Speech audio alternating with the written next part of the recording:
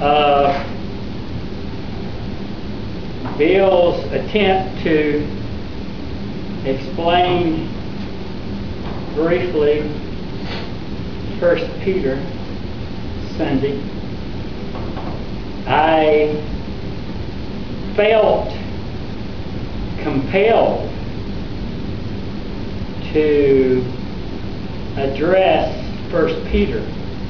Not that he said anything wrong, he just didn't say anything. I'm sorry. But I really felt compelled to address 1 Peter. And I'm going to do it. 1 Peter chapter 1. I will admit that I have addressed 1 Peter before. It used to be in Altoona that our associate pastor would do what Bill does, and then I would come back and teach the book. He would give, and what Bill did was to give you a brief overview of the chapter, and I want to be a little bit more comprehensive tonight. There's so much that I feel needs to be said. We come again tonight to 1 Peter chapter 1, verse 1 and 2. Let's read the verses 1 and 2. Peter, an apostle of Jesus Christ, to the strangers scattered throughout Pontus, Galatia, Cappadocia, Asia, Bithynia, which is in modern Turkey, elect according to the foreknowledge of God, the Father, through sanctification of the Spirit, unto obedience and the sprinkling of the blood of Jesus Christ, grace unto you and peace be multiplied. Dorothy, will you lead us in our opening prayer, please? Dear Lord, we thank Thee for everything You give us and everything You do for us. Bless this message tonight, dear Lord. Help the ills and touch hearts. Forgive us for we fail Thee. Bless Charles. Be with him as he brings the message. We thank Thee for all things. In Jesus' name, amen. If anything tonight, I want you to write down the verses that I give you. I have 5 pages of verses that's written out that I want you to have available to you, and be sure to write these verses down as I come to them tonight. So from the verse starts, Peter. I am in reading the New Testament through in 30 days. And I am now in my 4th day of the book of Matthew, listening to it been read. And I'm amazed how many times Peter's name has been brought up.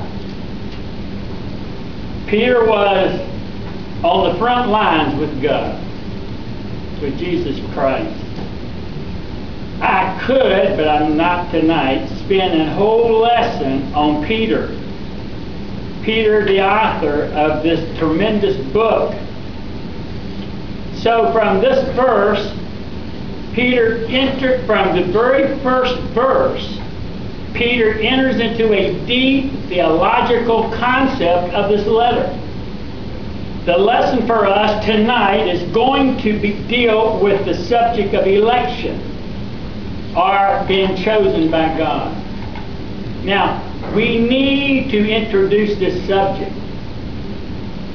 I know that we've discussed this previous, but I want to put it into context. I did not print it, it's up in the foyer. We have this picture of God looking down and grabbing a person out to be saved. I want to share with you tonight, with this lesson in the weeks to come, and I'm only going to do chapter 1. Why Peter used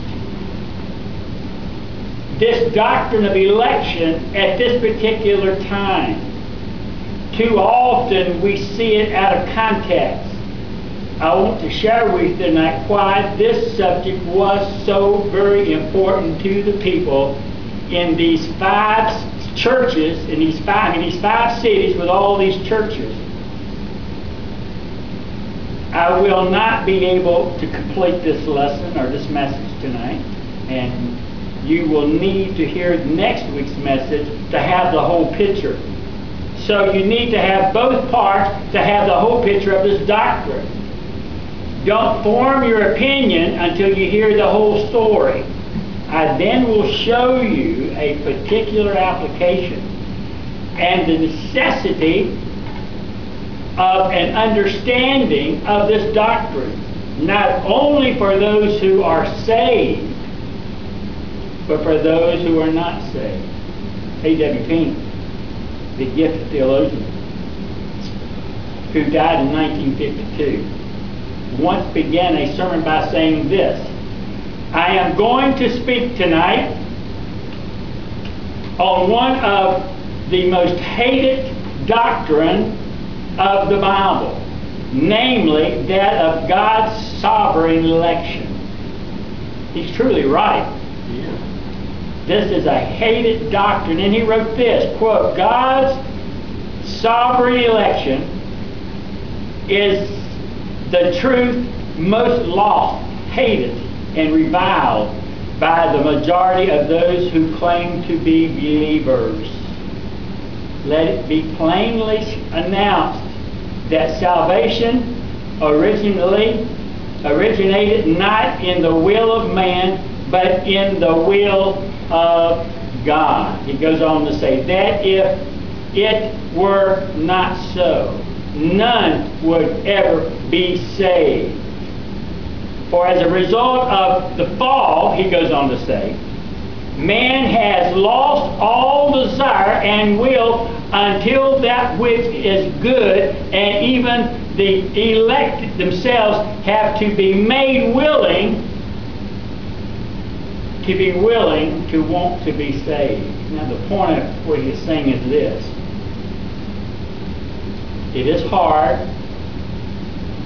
for some people to accept the biblical doctrine of sovereign election. It is hard for man to acknowledge the fact that his salvation is an act of God. In his fallenness, he wants to assume some responsibility, even if it's just a small responsibility for having to believe it. Even if it's just a small seed of faith. Fallen man wants some credit for this act of his salvation, for having made a right choice. I chose God to be saved. That's what men want to say. It's pride. Men say, well, I got saved. I asked Jesus to come into my heart. I got baptized.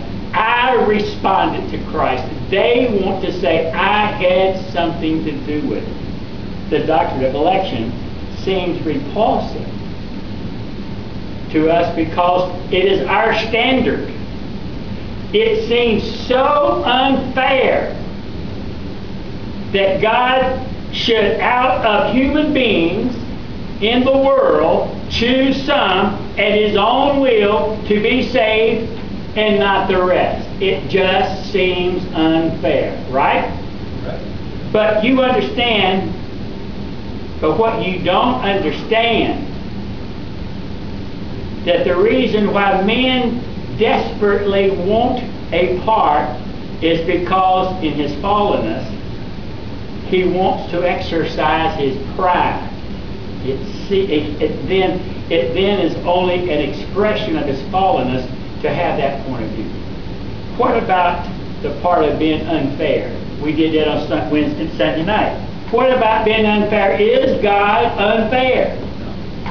Is God unfair? No, God is never to be measured. Remember this, God is never to be measured by any human standard. Certainly not by the standard of fairness that the world has, which is also a reflection of man's fallenness. What I think is fair that happens is my standard, and my fallenness isn't fair that this happened to me. By whose standard? Your standard. And your standard is a fallen nature.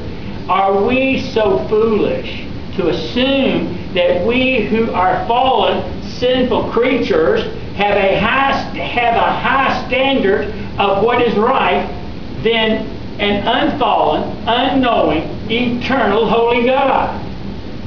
What kind of pride is that if we think that our standard is higher than God's? Therein lies the real problem. Psalms chapter 50 in verse 21. Psalms chapter 50 in verse 21. Here's what it says. Psalms 50 verse 21. Thou thoughtest that I was altogether such as one as thyself, but I will reprove thee and set them in order.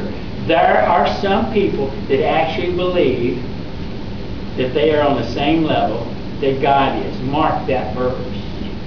Scripture warns us not to assume the idea that what we believe is the standard whereby God moves and functions. It says in Psalms 97 verse 2, write down the verse, Psalms 97 verse 2. Righteousness and justice, or judgments, are the foundation of His throne. The very thing that sets God as God, that His throne is righteous and justice. That is to say, whatever God does proceeds from the basic of righteousness and justice. It may not be human righteousness or human justice, but it is divine. God never makes a wrong decision. Well, it was just not fair. We say that every single day. Every single day, I bet you that at some point that just wasn't fair. And we assume that if I think it's unfair, we assume that God is unfair because we measure God by our human fairness. Isaiah chapter 55 and verse 9.